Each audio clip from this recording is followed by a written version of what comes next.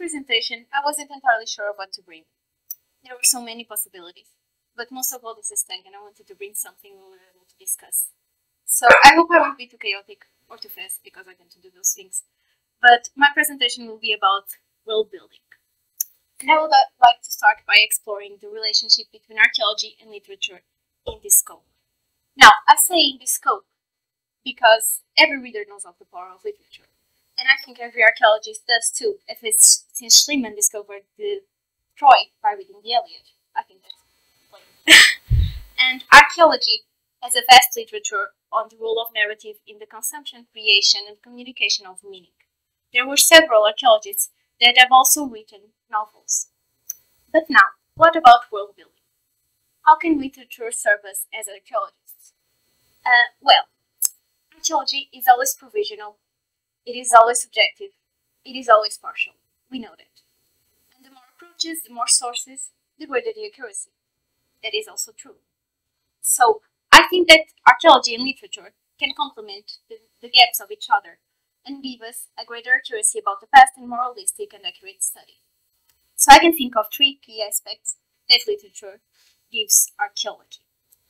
The first one has to do with precision. Now, text, like speech and like material culture, has something that material culture doesn't have. It can produce meaning effects. So it can give us a precise message about a certain state of mind, and it is also less ambiguous. So I think the first way that literature can contribute to archaeology is by giving it a greater precision.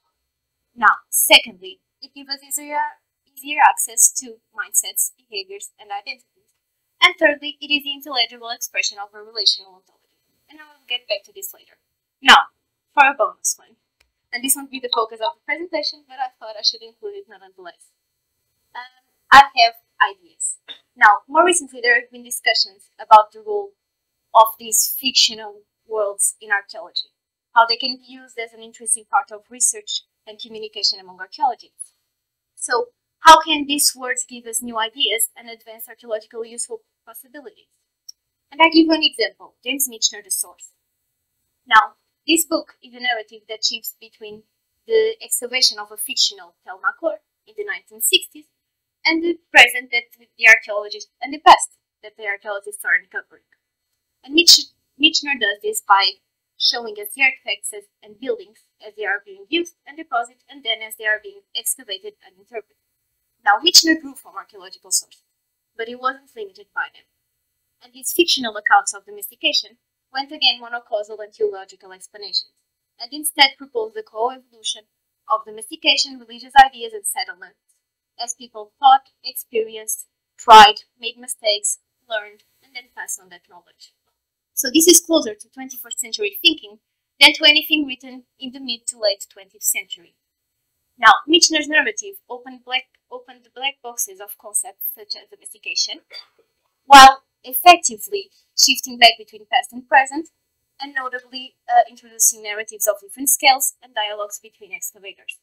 This is something that closely resembles, but significantly predates, others' manifesto for a new type of site report, as a complex interweaving of sequences of events in the past, what happened on the site, and sequences of events in the present, what happened on the excavation. Now, what about archaeology? What can archaeology and material culture do? Well, first, it can give meanings that change over time, and then can be maintained or changed depending on the context in which they are inserted. This is something that material culture retains, and as such, books do too. But, so this isn't the more important thing. What else can we give? Archaeology helps us reframe the information obtained from literature. And this is important, and I will explain why. But it also helps us make a distinction between the author's cognitive world and the real world. So, to understand why this is important, we need to pass on to world building and the literary phenomena. Now, there are certain authors, such as Eagleton and Wolfgang Gizet, who believe that the opposition between fiction and reality isn't enough. It is inefficient in explaining the literary phenomenon. So what do they propose instead? The real, the fictive, and the imaginary. So what is this? Well, the real is the empirical extra-textual world. It serves as reference for writing. Then we have the fictive, which is what's the word?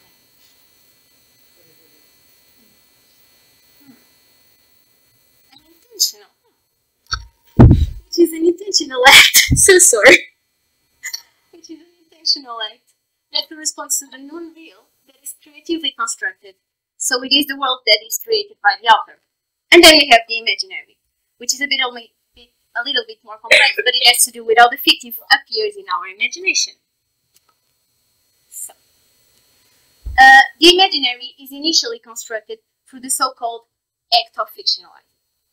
It is because of this that even when elements are from reality, they are never a mere repetition of them. This happens because this act of pretending means that elements are taken away from reality, and then they start to serve a new reality and a new purpose, so they lose all their semantic and structural determination. So, what happens then? Upon the act of fictionalizing, there is a new referent that is given by the author that leads the once undefined form to a certain configuration, making the image constructed more specific in our minds. So this means that the author makes two transgressions of limits. The first one is the determination of reality, and the second one is the determination of the imaginary. Now, examples. So this becomes a little bit more clear. So, the fictive character Severus Snape from Harry Potter was based on J.K. Rowling's real chemistry teacher, John Nettleship, and he was then imagined differently by different readers. And he appeared in the movies being portrayed by Alan Rickman. So the producer imagined him as being portrayed by Alan Rickman. This also happens with places. We have Tolkien's Lord of the Rings. Now Tolkien took inspiration for the Old Forest from Mosley Oak, just behind his house. And this was then represented in the movies. But different people have different imaginaries. They imagine different forests. Now, if what makes a text fictive is the fact that elements, even if taken away from reality, are never a mere repetition of that because they lose their primary context, then archaeology has a possibility of giving that context. It has a possibility of uncovering that primary context. And this is why it is so important that archaeology helps us reframe the information given by literature. Now, I believe that meaning is something that emerges through the relationships between two things. What does this mean? Well, meaning isn't intrinsic to materiality. So, I have a boat. A boat isn't intrinsically a means of transportation. It can be a house, it can be a funerary element, it can even be a bookstore. But meaning isn't purely discursive either. So I might want a boat to fly, but if materiality doesn't allow it, forget it, it won't happen. Of course, I can imagine a flying boat, but even that comes from two real things, a boat and wings. And this is why I think literary worlds are of particular interest. I think they are the conjunction between our material world and the cognitive world of the author. And of course, we already know some of these worlds from other sources and approaches, and we will never be able to access it all. But I believe that the literature can give us information previously unknown. And we, as archaeologists, have a privileged position that allows us to separate these two spheres. Now, there is also world building that occurs outside of literary worlds. So readers have an hermeneutic world building. They add pieces to what they already know, evaluating them accordingly, and then the whole world according to those pieces. And they also create a world in their minds through cognitive processes. Then we have critics. They have a moralistic perspective that is marked by their critical interpretations and theoretical filters at play. So they create a world, construct a world, in a wider context. But these critics and readers, they are also tourists. And this creates another type of literary landscapes, one that exists in the intelligible world. Now, when we talk about landscapes, we are necessarily talking about relations, relational ontology, and construction. In these literary landscapes, tourists see through an emotional and mental trick of the eye. This is what allows them to enter what Edward Soja calls the third scape, that it's simultaneously real, imagined, and more. So they are seeing a space that isn't clearly there. Now, part of the history of archaeology as a discipline is tied to distinguishing ourselves from fiction, folklore, antiquarianism, etc., and aligning ourselves with the scientific developments.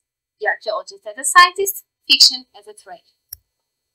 Now, but does it matter if something is imaginary? Does it lose its value or does it gain a new one? Our connection with the world around us is imaginary. It is based on a sense of empathy and on the power of imagination. Meaning isn't there, it is made, it is constructed. I give you the example of Stonehenge. Stonehenge is a prehistoric monument, not a Druid one, but Druids have a relation with Stonehenge, and that relation is real. Even if Stonehenge was never a Druid monument. So, does it happen more to know? Does it happen more? Do we need more to know how the world actually was, or how it was perceived and felt? Maybe both. And if something mattered in the past, who are we, as archaeologists, to downgrade that meaning? Literary worlds affect people, even if they aren't real, maybe because they aren't real. And I give you an example, and I have to thank my friend João for this. He was the one that sent me this. And the example is James Beerbohm's Enoch Swamis. Now, this is a story that has the particularity of addressing the existence and fictionality of its characters. In it, a man named Enoch Swamis makes a deal with the devil and travels 100 years into the future to see if he has the fame and recognition he fixed his own for his poetry. What he finds out, however, is that people from the future think he's only a character created by Max Beerbohms. And then this world is full of characters that have real life reference. So this allows the truthful status of these characters and events. Now, this ontological confusion is taken a step further when the actual painter, William Rothenstein, paints the portrait of Enoch Swamis. Now, this story is fiction, of course, but it had a real impact on readers. And on the 3rd of June of 1997, several people went to the reading room of the British Museum to see if Enoch Swamis appeared. He didn't appear, of course, but it was this trip that made him real. These entities are real because of the concrete acts of the readers. This is what makes them real. Now, literature, as Mike Crank points out, is a process of signification, of making things meaningful in a social medium. So when we have these modern literary worlds, we should see them as another aspect of our world and also as a starting point of research into meaning. Now, the story that the writer tells, it's fiction. The story that the writer tells, it's made, and so is that of an archaeologist, although to a different extent. The difference is that our subjectivities remain more hidden, and this means that a novel allows readers to engage with past and places better. Now, let's take into account Richard Johnson's circuit of production and consumption. In this consumption, public and private influences lead to the creation of a cultural product that it is both distinct and somehow employs traits familiar to a broader culture. Now, this product will have different readings, and then these readings that are influenced by people's individual knowledge and cultural inputs will inform the production of a new product or the alteration of the existing one. So, meaning changes at each step along the circuit. And so, there are some books that also change to accommodate these changing values. And I give you the example of Arthur Clarke's Childhood Sand. This book was published, and then some political and economic things happened, and scientific developments happened that led Clarke to heavily revise and modernize his book In Childhood Sand, a novel. And the same happened with Hobbit, that was initially published in 1937 and was intended as a children's book. So it was much more lighthearted, but soon had to be changed so that it can match the later novels. Now, this also happens with these literary landscapes in the intelligible world, and sometimes there is even a loss of literary meaning when a text becomes so well known that it stops being read, or so convincing that it starts to be perceived as an historical fact. And this is what happened with Evangeline by Henry Longfellow. This was the cornerstone of Nova Scotia's early tourism. But by the mid of the 20th century, tourists didn't know about the poem and started thought of the story as a romantic story from a distant past. So, to grand finale. How do all these things come together? So, I think that the first step is that there is a moment of production, in which the text is made in private, and it is something concrete but also particular. For this moment of production, the material world and the cognitive world of the author, marked by his individual and group identities, come together, and although drawing from something real, they create something fictive through an indetermination of reality. The result is a text that takes the form of a book. Now, once published, the novel then goes public and is something more abstract but also more general. Then people read it, and by reading it and incorporating it to their private lives, the novel returns to the private sphere. But different people will have different readings and different interpretations. This will lead to different imaginary worlds, the determination of the imaginary. Now, these different readings will then, through lived cultures and social relations, lead to the creation of new social products. And these social products can be material ones. So, these literary worlds create materialities. Books are artifacts, and so are the material culture that is associated with them, created purposefully for them. Then we have sites that are related to their consumption and creation.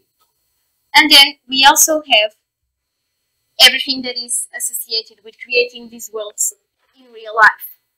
Merchandising, cosplaying, museums, tours, embodying characters, recreating landscapes and scenes from books and even movies. So this creates materiality. So, to conclude, I think that more than questioning about what is archaeological, what is real, what is imaginary, what is material, it isn't material, does it count, do we need to study this, and more than limiting ourselves to measurable and positivist approaches, we should not deny the value of these contributions, nor the effect that they have on real life, because they have effect on people, on cultures, and on the intelligible world.